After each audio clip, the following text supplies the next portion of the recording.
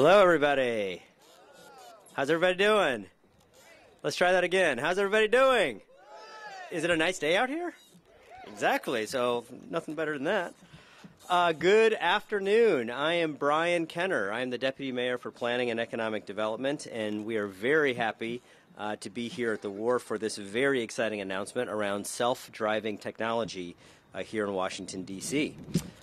Joining us today, we will have the CEO of Ford's Autonomous Vehicles, Sherif Marakby, and members of his team. We will have Damian Rodriguez, who's a student at the D.C. Infrastructure Academy, as well as Mayor Muriel Bowser, who will provide us some thoughts about the importance of this announcement.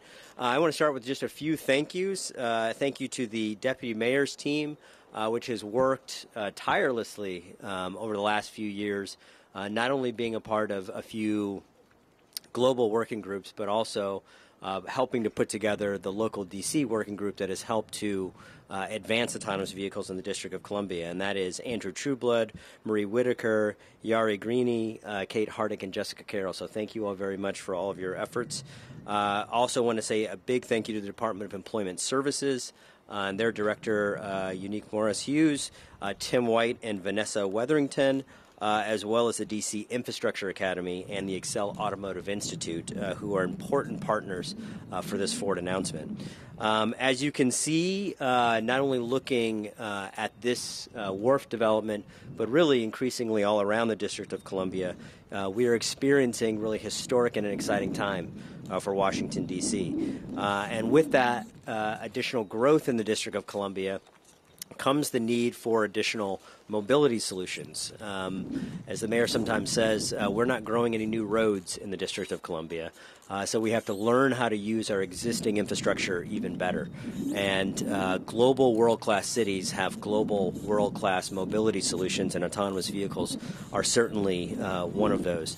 I think that we are uniquely positioned to be able to explore driverless cars in particular, as they continue to foster an inclusive and a diverse tech ecosystem here in Washington, D.C., and increasingly all over the country. Many of the advancements that we've made in the District of Columbia have been because we've been willing to try things. We've been willing to consider autonomous vehicles on our sidewalks. Actually, we're the first city in the United States that has been able to have the Starship technology. Has anybody seen Starship rolling down 16th Street or any place else? We're the first city in the United States that's been able to have autonomous vehicles located on our sidewalks, and I think that's largely because we see some of the advantages that this new technology can have, not only in our city but also increasingly for our residents.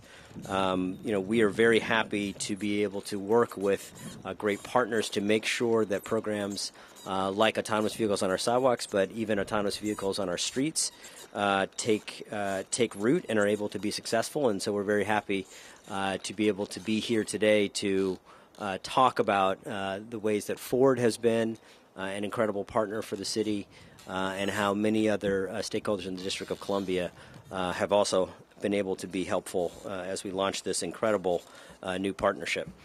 None of these things would be possible without the leadership of our mayor. The mayor has not only challenged us to think about how new technologies can be important to the District of Columbia, but more importantly, frankly, how those technologies can help residents. She starts from a place of how is this going to be good for the people who live in the District of Columbia.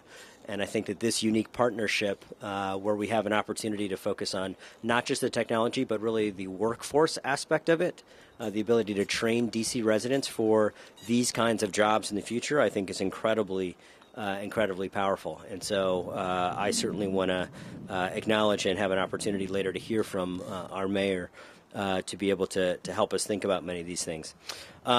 But to start with, I want to ask Sherif Marakby, who's the CEO of Ford Autonomous Vehicles, to come up and talk a little bit about the actual program, as well as to introduce how this technology is going to be impacting the streets of Washington, D.C. Sherif.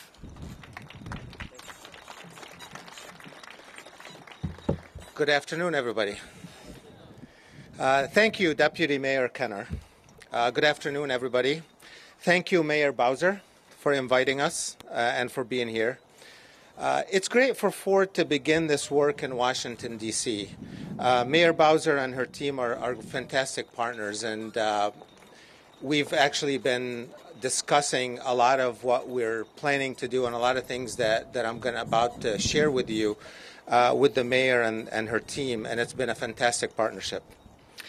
Their Move DC transportation plan is a cutting-edge blueprint to increase options, ease congestion, and reduce a climate change impact from transportation.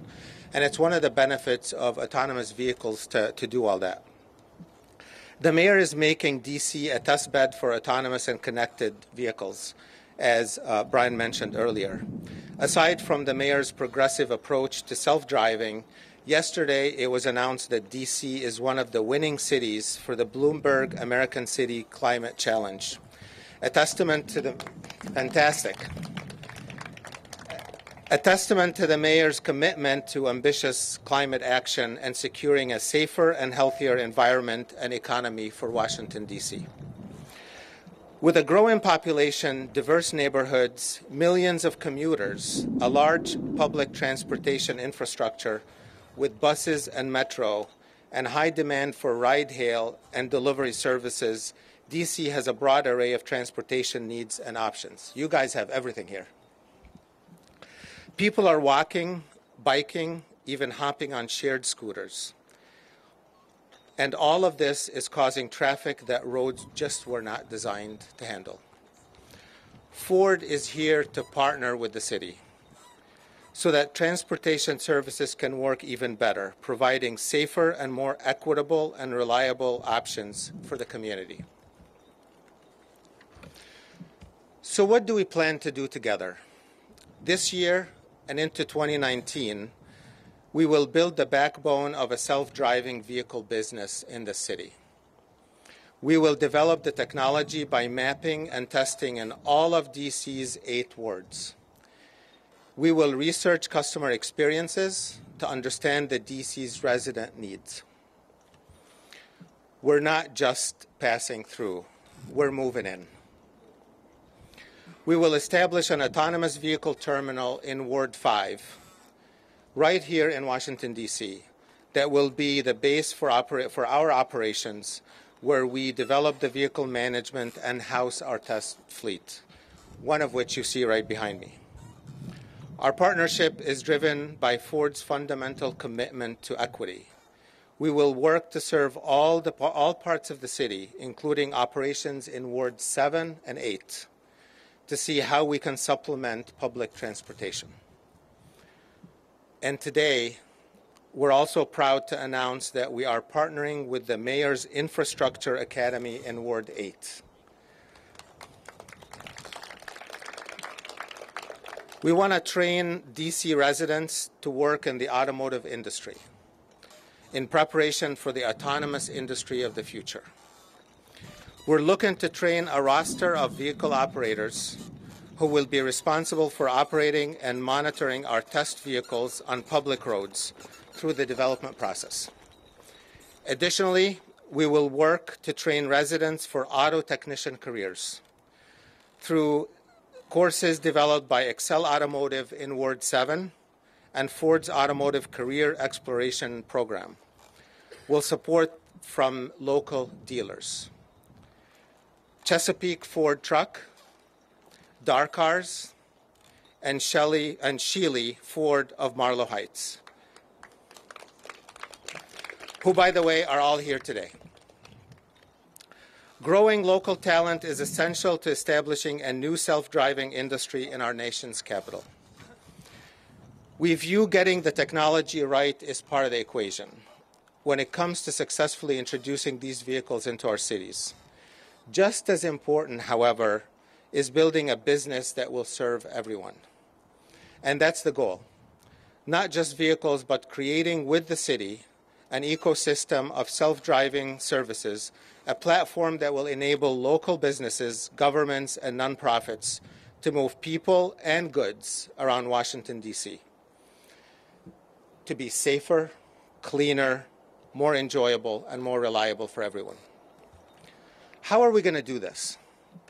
Ford is working closely with our partners at Argo AI, artificial intelligence, an artificial intelligence company and robotics company headquartered in Pittsburgh. With Argo AI, we will be developing the technology similar to how we have been testing in Detroit, Pittsburgh, and Miami. Over the next year, the fleet in Washington, D.C. will grow as we expand areas of testing, including the city's downtown core. And we will be conducting business pilot programs similar to what we've done in Miami with Domino's and Postmates to understand customer experience and design a business model that is profitable and valuable to residents. Of course, our top priority is safety. While the field of self-driving vehicle development may only be a decade old, Ford brings more than a century of experience in vehicle safety. We recently published a Matter of Trust, a voluntary self-report that details our plans and protocols. Everyone here, by the way, should have one. You're either sitting on it or you have it in your hand. And feel free to take it home, read it, and there will be a test tomorrow. As we work together in the coming years and get this right together for Washington, D.C., we will see enormous public benefits in this area. We will be able to do everything from free curb space to improve traffic flow to provide greater access for underserved citizens, especially those who live in places where transit, food, jobs, and health care are scarce. We're eager to get started and become a part of this community. I'd like to close with an invitation. Please join us. We're excited to work with businesses, nonprofits, and governments to enhance transportation in our nation's capital, to lift up the communities that need it most, and to make Washington, D.C. a model for the future. With that, I'd like to thank you, and I'd like to turn it over to Mayor Kenner.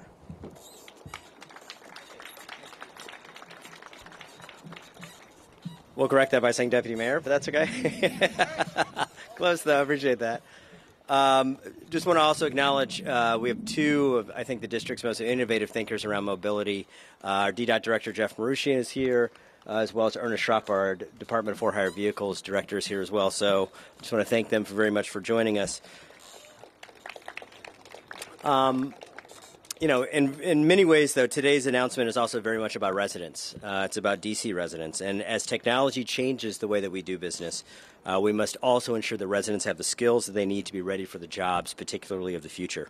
That is why I'm very pleased to be able to introduce to you one of the students in the D.C. Infrastructure Academy, Mr. Damian Rodriguez, who can talk to us a little bit more about what this means for him. I know that we've also got some other people, if they can raise their hands, from the Infrastructure Academy as well. If we can give them a round of applause. Thank you all for being here very much. But I'll welcome up Mr. Rodriguez. Thank you.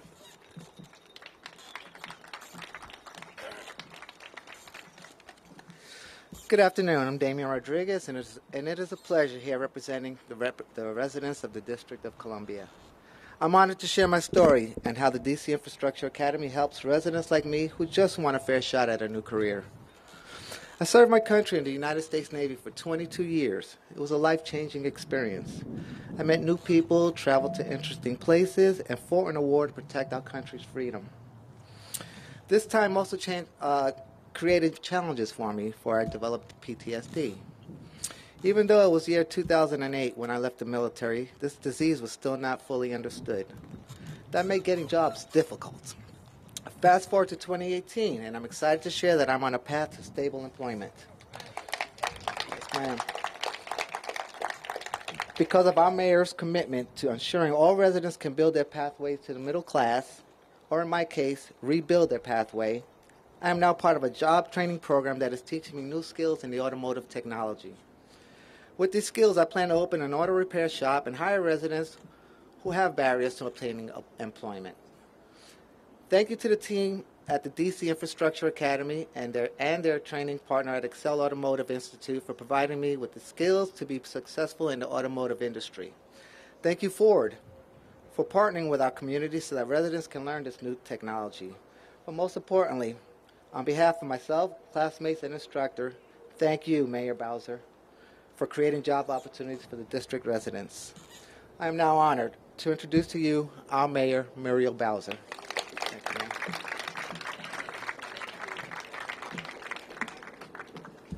Well, hello, everybody. I am really excited to be here. Let's give Damien a big round of applause and thank him for his service to our nation and for his participation in the DC Infrastructure Academy.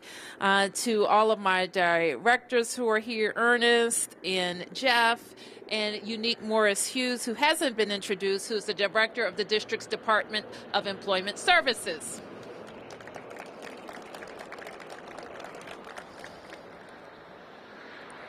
I'm going to let our 3 helicopters pass us by. And let me also thank Deputy Mayor Brian Kenner. As I was sitting there and listening to Damien as he was standing in front of a Ford, the Ford Motor Company has had over a 100-year history of providing good-paying jobs and providing people pathways to the middle class. And I am really proud now to welcome them to Washington, D.C. Let's give a hand to the Ford, our Ford Motor Company representatives. And you heard Brian and Sherif talk about the testing that we're going to be a part of here. And I don't have to tell anybody seated here that technology is changing the way we live, from the way that we shop to the way that we travel, to the way that we stay connected to friends and families, to the way that we find jobs and employment. And we have to stay focused in our city on how we maintain those technology skills and grow those technology skills right here in D.C. And we also have to make the best of our transportation infrastructure. We're kind of a compact city. But we just keep getting more and more and more people, which we love. 900 people move to Washington, D.C. every single day. Businesses are starting and growing, not every single day, every single month. It seems like it, that many. And we're proud of that. And businesses are moving to our city as well. We're also embracing technology and how technology jobs can help transform our economy. Some decades ago, in less so now, but our economy has been based on the number of federal jobs that are in our city and our region. One sector that is not growing in D.C. is the federal government. So how we are able to attract and keep great businesses that pay great wages is very important to us. Our DC Infrastructure Academy is aimed at doing that. Every opportunity that we have, from down here on the wharf to all 8 wards of the District of Columbia, we want to make sure that DC residents can be a part of that transformation and a part of that growth in the future that we will be able to build here for ourselves. A few years ago, I was thinking that we were getting behind the curve on this autonomous vehicle technology. And we have been focused on the last several years at making sure that we had the infrastructure. So we have a working group here in DC government, that we had the regulations and that our laws would be supportive. But most importantly, that we could track our progress and the safety and the benefits to the district. And that's exactly what this pilot will allow us to do. So it just brings me great pleasure to welcome you all, to applaud the partnership that you have with our Infrastructure Academy, and to continue for you to report to us how we're doing in DC. Thank you very much.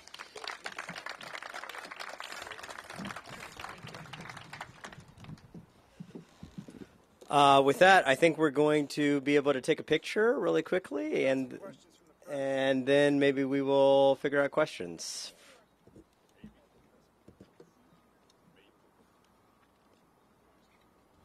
We'll do pictures first. Let's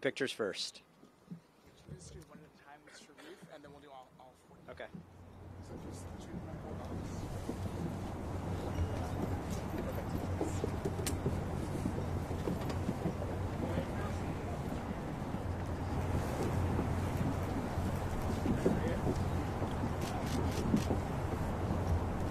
Okay, team, everybody. Yes, that's good. Okay. See everybody. Well, Jeff. Yeah, that's great.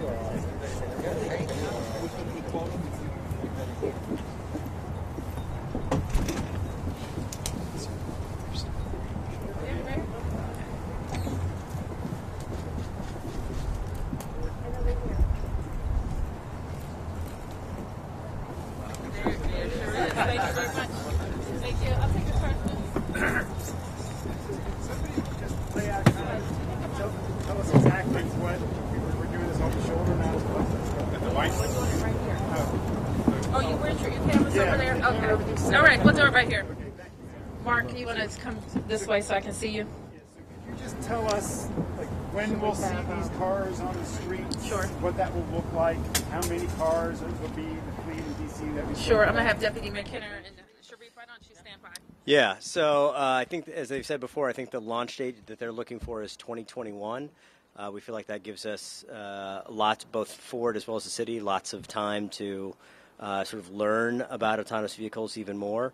I think that Sherif said earlier, but I'll let him come up and talk for a second, that there will be just a few cars that will sort of be in the initial testing phase. Again, in the District of Columbia, we have a requirement right now that there always has to be a person in the vehicle at all times. But I'll let Sherif talk a little bit more about the numbers. Yeah. You're actually going to start seeing a few of these cars soon, maybe even now, start developing and tuning the technology for Washington, D.C. The first quarter of next year is when you're going to start seeing the vehicles in autonomous mode with a safety driver, with an engineer, and that will be like was said it's a journey to 2021. 2021 will be the scaled introduction of a true autonomous vehicle with no drivers. But there's so much work that we need to do, and we felt it was very important to come in early, work with the city, work with the mayor, and develop the business as well as tune the technology for the city. So 2021 would be level 5 cars on the street of DC? Level 4, which would be in service, but no driver. No, nobody in the, yeah. And how big is the fleet? How many cars do you plan on rolling out of DC? Initially, we have a handful of vehicles, as I mentioned now. When we talk about scale, we're an automotive company. Scale to us means real scale. So depending on how big the opportunity is for transportation in the city, and we think we picked Washington, D.C., working with the mayor because we think there's a big opportunity here, then we were talking about hundreds, if not thousands, of vehicles potentially. So there's no limit to how many cars we can have. It's more the city, how it would benefit the city, and also run the business. How many cars are you starting out with? You've got one here. How many? We're going to have a handful of cars running around. There's 5 to 10 in the beginning. That will be in similar to this vehicle here. We're going to have DC license plates. I don't know the answer to that one, actually. Mayor, I think you wanted the license in the district. Is that correct? Honestly, I hadn't thought about that, but it sounds... With the license slogan, no taxation. Yes. Oh, wait, I didn't hear it.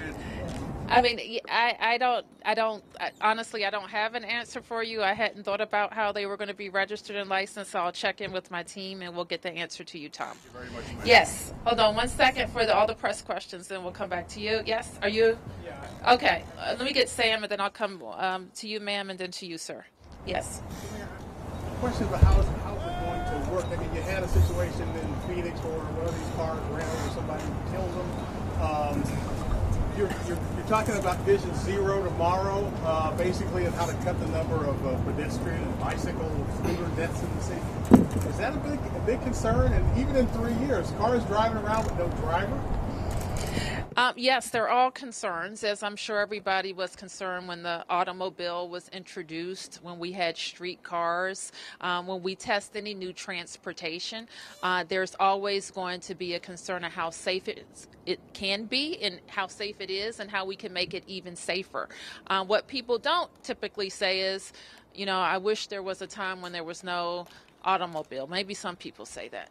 Or that there wasn't worldwide air travel where we can easily connect to each other. What we know, in a city like ours, we're growing and we want to be growing, and we need to explore all transportation modes, and we need to understand them. And I think that's what this pilot period, where they are going around vehicles and looking at our topography, looking at the different structures we have, and looking at how people interact with our roadways and vehicles, is very important. And I can assure you we're going to be very interested in what the test phase shows to see if it's something that works for our city. Now, it is possible that we'll find that it's not a fit with our city, and that's what this test phase is all about. So, how much does this car cost? This car costs a lot of money. In seriousness, the sensing that goes on the vehicle is going to be very expensive in the beginning. We're also spending a lot of money developing it because we believe in what the mayor is saying. It's an investment in the future, and someday we're going to look back and say, thank goodness we did this. But it is very expensive. How much? I can't talk about exact numbers for the sensor, but it's not surprising that the sensors actually cost more than the car. Yes, ma'am. Yeah. Oh, sorry. What's that? I'll come back. Okay. Yep. My name's Snyder with Politico. A couple questions. First, I wanted to build off that last question and ask whether the attempted crash, the Uber crash, caused you any hesitation with this, and how there was a safety driver behind the wheel there, how you'll make sure that something like that doesn't happen here. And also just wanted to know if the idea for 2021 is that this would be kind of like a shared ride program, like Waymo is doing, or a taxi program. Sure. Let me first ask Deputy Mayor and maybe a member of the working group to talk about their discussions around the experiences in other cities, and then we'll go back to you about shared ride. Sure. Yeah, so I mean, I think like most cities and frankly like most companies, the previous accident that happened where a fatality result was a serious indication. One of the reasons why autonomous vehicles are even in consideration literally all over the world is that greater than 90% of all traffic crashes and fatalities are human related. And so the opportunity to reduce fatalities, reduce crashes is actually the intent of autonomous vehicles. That is not to say that there will not be some instances, but we know that all opportunities to take some of the more subjective features of these crashes off the roads, I think, is in the name of safety probably the best thing that we can be doing. Another thing that we've been doing over the last 2 years, Washington, D.C. has been a part of the Bloomberg Aspen Global Autonomous Vehicle Working Group. So we've had the opportunity to learn from cities all across the world around safety, around efficiency, around inclusiveness, which is something that we in the District of Columbia care a lot about. But the other thing that we've been doing is most recently for our local working group in Washington, D.C., we've been able to involve not just our Department of Transportation or our Department of For-Hire Vehicles, but also our police department and our fire department, too, who have been able to advise around many of the safety issues and security issues that we care a lot about. But maybe I'll have Sherif come up here and just see if there's any other things you all have learned from the incident. Yeah, just a comment on that. Sorry. You okay? Can you hear me okay? Okay. So just in addition to what Brian mentioned, we're an auto company with over 100 years of safety development and scale, and we're taking every experience that we have in that and how we're developing this technology to make sure that it's safe on the road. And you shared some of the statistics. We definitely see a big safety benefit of this technology.